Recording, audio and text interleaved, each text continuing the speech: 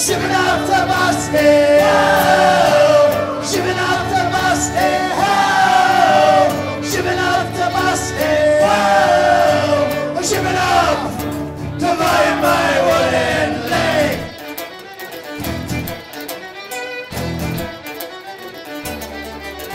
I'm a sailor, hey, when I lost my leg, climbing up the top sails, I lost my leg.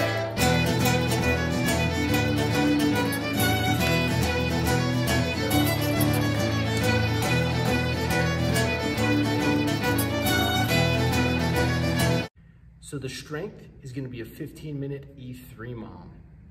What we're focused on is explosive power. We have squat jumps for the practical, we have power cleans for the tactical. Basically what you're doing is you're trying to be as explosive as possible under load.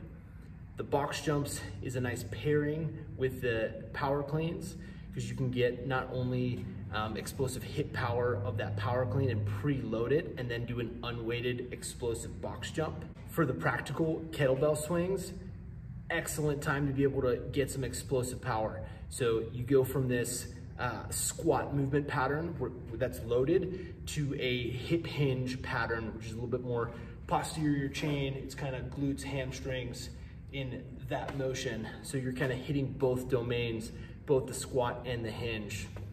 That's how you do a squat. That's how you do a hinge. So we're finishing up with a heavy carry, and specifically a bear hug carry if you're able to do that. You can use your kettlebell, dumbbell might be a little bit close, but that's all right.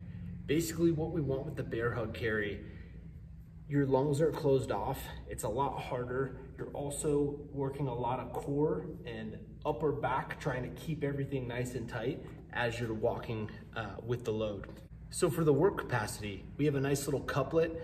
You're doing basically a burpee and a dumbbell snatch, or a burpee with a double dumbbell snatch, the devil press, and a jumping movement. So either double unders or lateral hops. We're working a little bit of agility here. We're also just trying to spike your heart rate as high as possible for 3 minutes, and then cool it down for a minute. Try to get your heart rate as low as possible in that minute of rest, and then repeat that. So super fast, super intense. This isn't a pacing workout. This is a go for broke for 3 minutes, push your engine as hard as you can, rest, get your heart rate back down, repeat. Let us know if you have any questions. Enjoy the workout. Question of the day, everyone's favorite part of the workout. Question today comes from Carolyn, age 9, of Moose Jaw, Canada. Her question is, what is the most beautiful thing in nature? For me, it's one of those majestic sunsets over the Canadian Rockies while sitting on my porch in Moose Jaw, Canada.